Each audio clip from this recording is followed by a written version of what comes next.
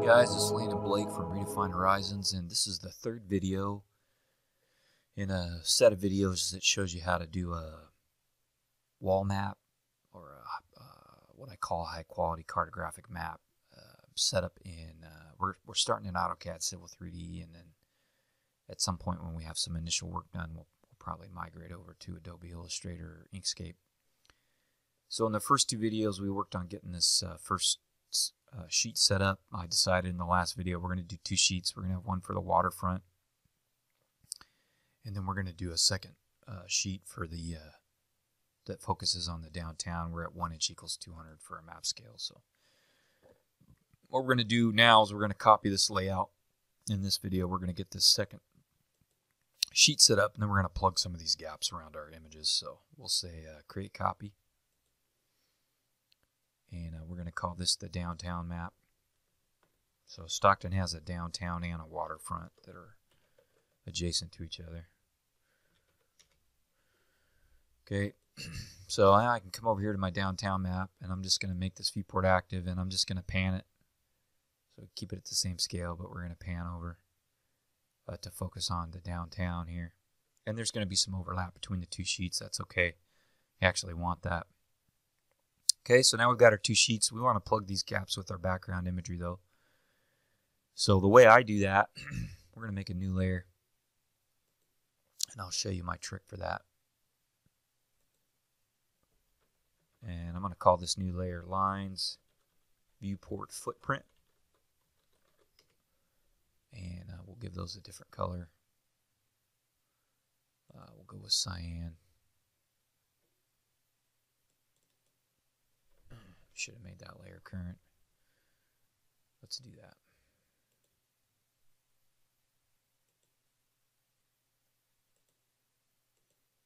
So what I'm going to do now is I'm going to draw a rectangle over my viewport. And we want to make sure that we grab the actual viewport boundaries, not this boundary down here, the grid layout.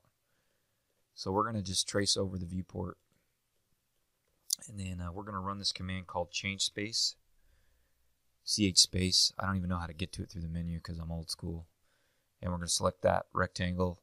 We'll hit enter. It asks you for the viewport. If you only have one viewport in your layout, it makes it active. You hit enter again. Then double click back into paper space. And when you're done running that command, what you'll get in model space now is your viewport boundary, which is pretty handy. So we're going to do that one more time. We're going to do it over here. You can see it's shown up too now in our other viewport. So we're going to run that rectangle command. We're going to trace it over the viewport. Then we'll run the change space command.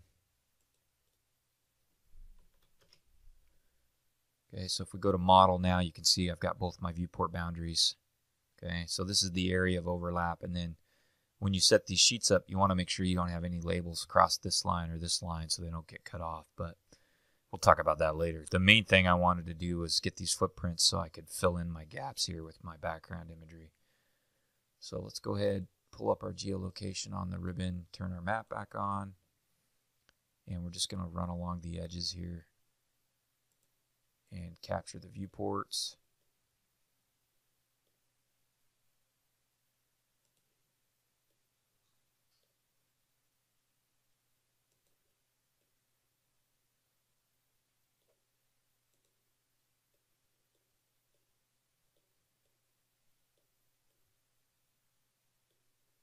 Looks like we had a gap here.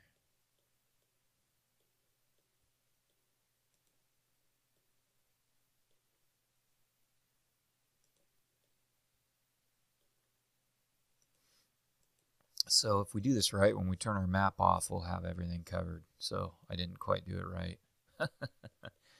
So when I get a little sliver like this, I just delete that tile. I just need to recapture that whole tile. So we got a couple areas here we need to get. So just zoom in on that.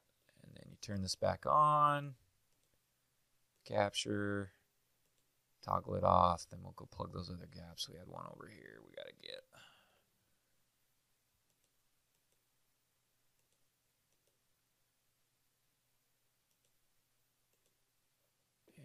Got a gap down here we want to get.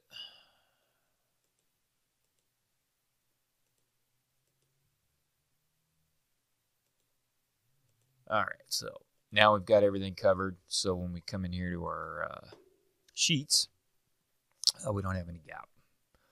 So that'll be the first map for the waterfront, and this will be the second map for downtown at 1 to 200. So I like it. Looks good. Hopefully we can fit what we need to fit in here. Just kind of as a test, you can draw a little piece of text. And we're in paper space here, so I'm going to say, all right, I want my text to be at least a 10th high. And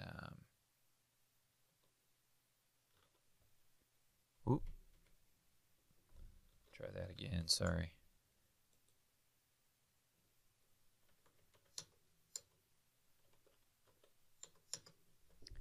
So, I at least want to be able to get the street names in there. It looks like they'll fit. So I think this is going to be a good scale. This text isn't too big. There's plenty of room to label street marks and some street names and some landmarks, which is what we want. Okay. So I think we're good. I like the scale. So we'll go ahead and save this. And this video is a little short. It's only at 6 minutes. You know what? Let's plot one of these to PDF, and then I'm going to do another video that shows you how you can create a GeoPDF. So let's do that. Let's get set up to do that. So what we want to do, let's come over here to our model space. And what we want to do is we want to set up, we're just going to do this for one of these sheets. So we're going to make a new layer.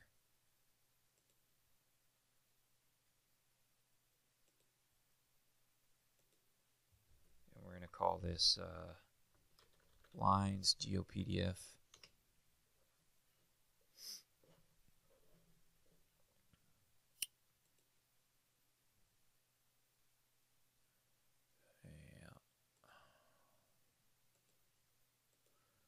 And we'll make that current.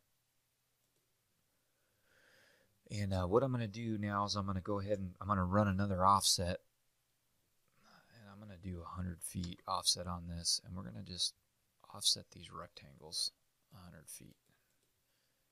Okay, and you're going to see why I'm doing that in a minute. We're just going to do one. So we'll just do this down. We'll just do the one for downtown. Okay, then we're going to freeze this viewport footprint layer. Oh, except I can't do that because I didn't get all my image tiles on the right layer. So we're going to right click, select similar. Oh. Yeah, it's not going to let me do that. So we just got to grab all these ones on the edges and make sure they're on the right layer.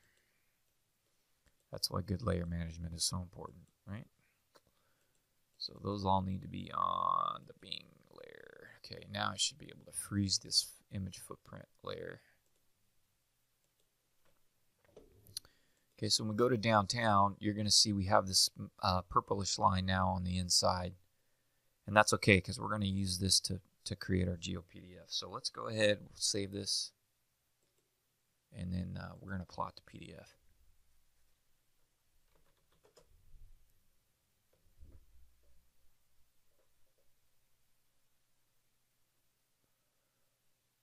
So I'm going to just run a preview on this. There's my PDF. I'm okay with these colors. We haven't set all that yet. So I'm going to say plot.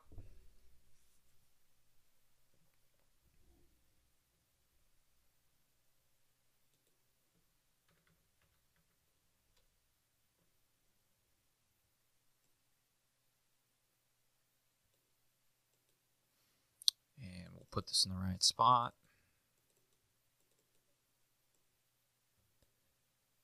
And I'm just going to call this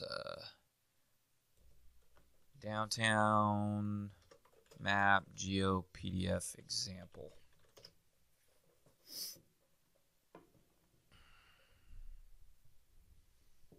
And we're at 10 minutes, guys, so I appreciate you watching. What we'll do, I'm going to do a quick video, and we'll show you how to turn this crude downtown map that we've got here into a GeoPDF. Thanks for watching.